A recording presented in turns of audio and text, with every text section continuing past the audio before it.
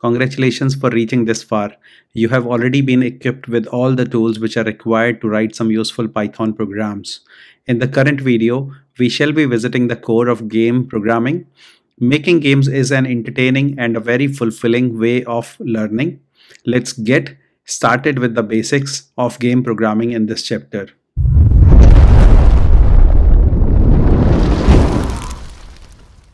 So there are some core things which we should be understanding with respect to game programming. Let's see them one by one.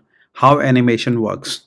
So before we understand what is animation, we should know what is a frame. Frame is a single image in a sequence of images that, if you play in a rapid succession, gives the illusion of motion.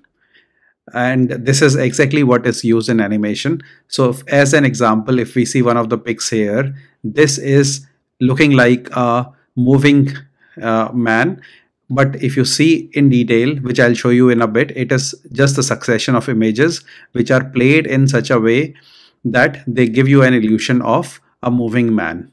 And these are the images which are used. So you can see all these images are used, and I go forward and you see that I'm moving from one image to the other, and it gives you a view of a motion. Now I go backward, it gives you a view of a backward motion. After animation, the second thing which we have to understand is something called as a game loop. So when you execute a game or a program which has a game, you have to have a loop which is continuously forever running unless you quit the game. This keeps on running, and what happens in this loop is that you would be displaying the sprites, you would be updating the sprites, you would be running your game logic, you would be rendering the game logic, and all those things. So that is what is being mentioned here. So these are the various things which you shall be doing during the game loop, and this game loop is an infinite loop unless you exit or quit the game. So input handling, game status update, collision detection, game logic, render graphics, display update, frame rate control. And what is this frame rate control? It is the same thing which we discussed just in a bit, FPS, frames per second, which you want to show. That control is also done inside the game loop. User input handling is basically if the user is pressing some buttons, he is pressing joystick, he's pressing the mouse, he's pressing the keyboard buttons, all this thing handled with the help of user input handling. Collision detection. So when you play a game, there are some collisions which would happen between objects. The sprites which are there in the game, they should be walking or they would be doing some animation. They may hit a wall, they may jump. So all those collisions are detected with collision detection. We shall see this in a bit. Physics and mathematics is also very important in the game development. For example, a bouncing ball. When a ball is bouncing, it would be going down with some gravity, and once it bounces, it will go up with some gravity. So all these things, inertia, motion, acceleration, all those things are done with the help of physics. If the two objects collide, what shall happen? That is dictated by the rules of physics. And mathematics is like, for example, if there is a wave, how shall be the wave? Waveform or ripple effect would be with the help of a sine wave. So those kind of concepts will come from mathematics. So physics and mathematics is very important in game programming. And last thing is the sound and the music effects which you want to portray in your game.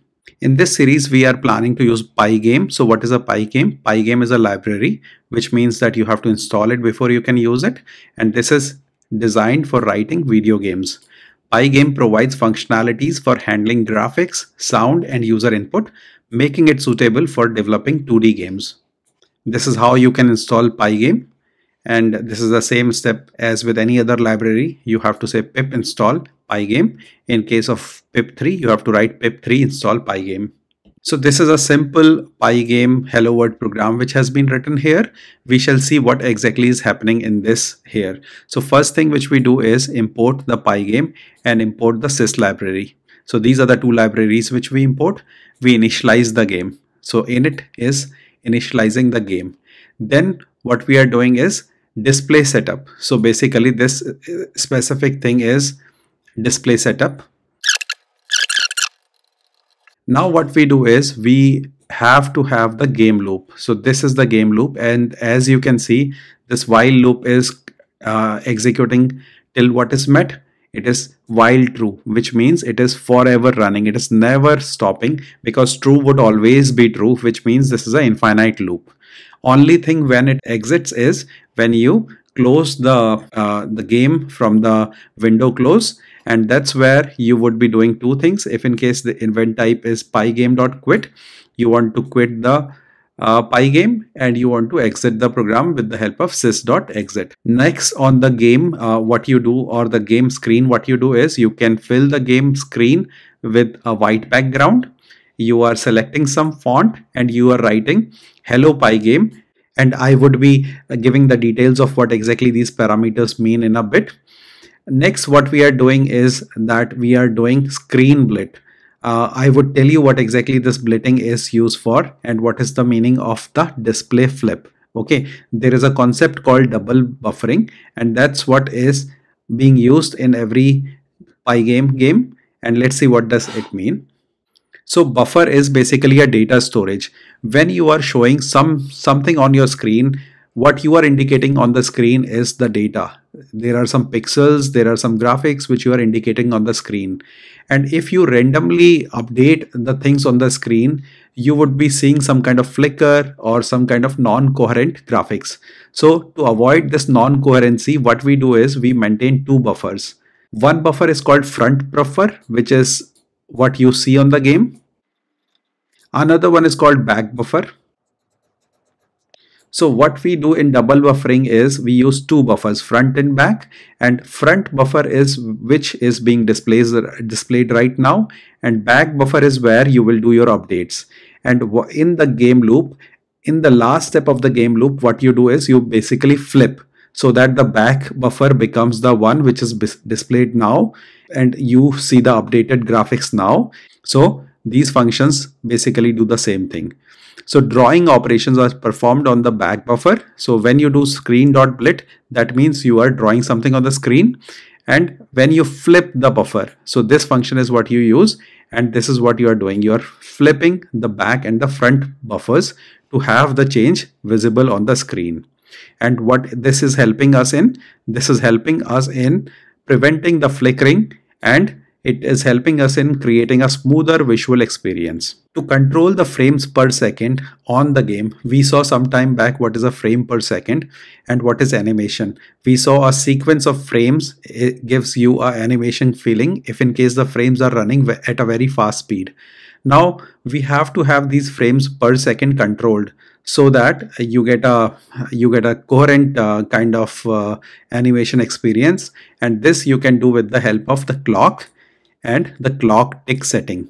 Okay, this as an example is setting the frame rate to 10 frames per second. When we execute the program, when I write the program and show you an action, you will be understanding it in a better way. So the first thing which we have to do is we have to install the PyGame. So what we have to do is pip3 install PyGame. And this is already installed for me, and the same thing which I see here. Now I want to write a Python code. So what I would do is I will create a new file called, let's say, first, or let's say hello world. And let me not write it in a let me do it in a proper editor, because if I write it in VI, you won't be able to see it properly because it's not so jazzy, the command prompt. So let me open it in an editor. You can use any editor of your preference. It can be Notepad, Notepad++, or TextPad, or any editor which you like. So let me open it in an editor. So you can open this file in any editor of your preference. It can be TextPad, Notepad, Visual Studio Code, or any editor you like. What we shall be doing is we shall be executing the program on the command prompt only for indentation and for seeing the colored text.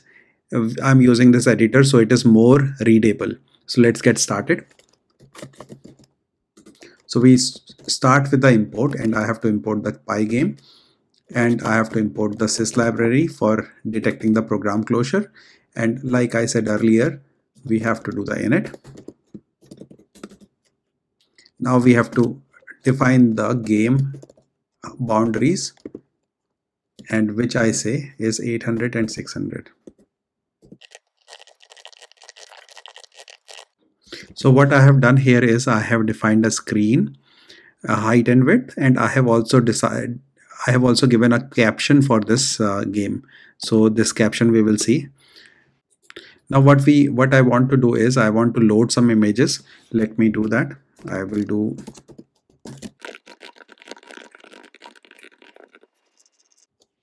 So this is what I wanted to do. I have created the base setup, the display setup, and the initialization. This part was initialization. This is the display setup. Now I have to have the game loop. So let me do that.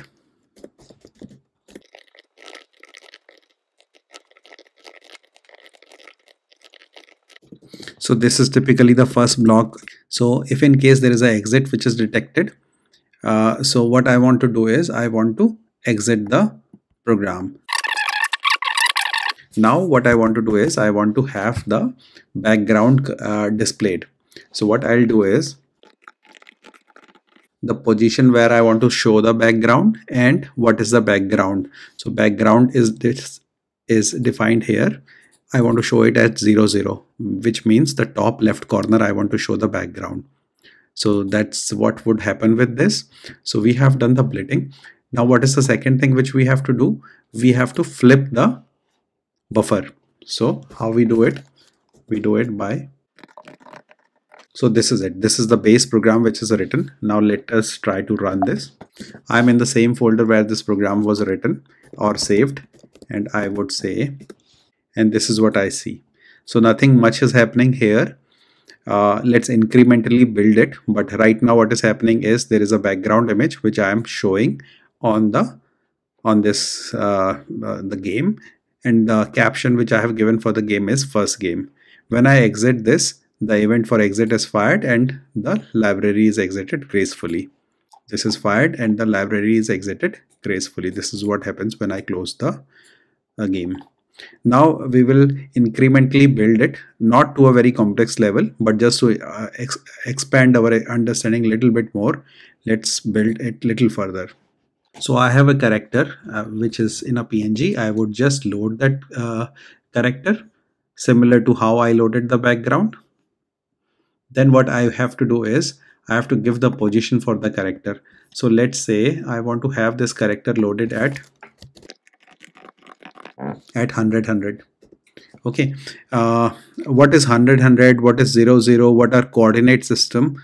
I would assume that you are knowing that. If not, I'll give you a refresher in a bit. What is this 100 means? Now I have to display the character. So the same thing. And now what I can do is I could have written 100 here, but there is a reason why I have written this 100 here. Okay, and I'll explain you the reason in a bit. So now you can see that the character is loaded at the 100. So this is your coordinate system. 00 starts here, and the first thing which is represented in coordinate system is the x coordinates. So it will start with 1 pixel, 2 pixel, 3 pixel, like this from left to right, and y would be increasing from 0 from this side, from in the horizontal line, from here 0, 1, 2, 3, 4, 5, like this. It will increase downwards. Okay, and in our program what we have defined is the size being 800 and 600. So if I say, let me quickly do one thing. Let's say I want to show this image at 400 and 300.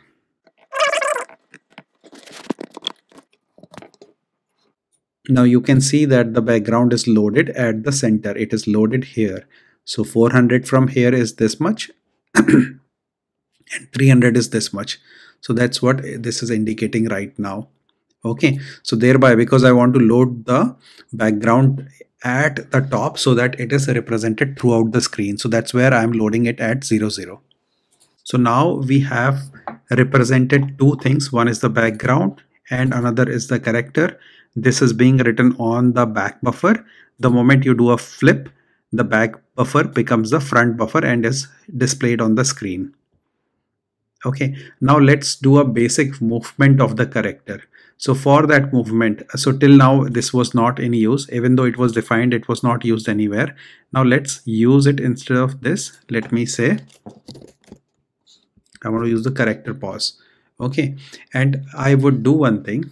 What I'll do is, so this is a list. So what I want to increase in the list is the x value. So I'm increasing x by 1. So that's what is indicated here. Now if I run this, so I can see that the character is moving from left to right, and it is moving at a very high speed, and this speed can be controlled with the help of frames per second. So let's quickly see how the frame per second can be used, which we have discussed some time back. So the first thing which you have to do is you have to set up a clock. This is how you set up a clock. And the second thing which is required for controlling the frames per second is the ticks. So I would say 10, and this would adjust the animation speed. Now let's run the same program one more time. And now I see that it is increasing at a slower pace. Okay, and if this image was rotated, if on every run of the loop I was changing the image, like it is moving the sword or moving the feet, then we would have got a feeling of a moving animation. We shall see that in a bit, but this shall help you to get started in your concepts. Now as an exercise, what we have to do, as an exercise, you do the same program, and what you do is you rotate the characters from left to right, and the moment it touches the corner, it should rotate its direction from right to left. So it would persistently, so right now what is happening is it is going out of the screen, it is nowhere visible. So what is the programming exercise is to have the same program, but the program should be, the character should be inside the scope. So it should be inside this the 800 by 600 screen which we have made. So if it touches the boundary, it should come back. So that's what you have to do as exercise. Thank you very much.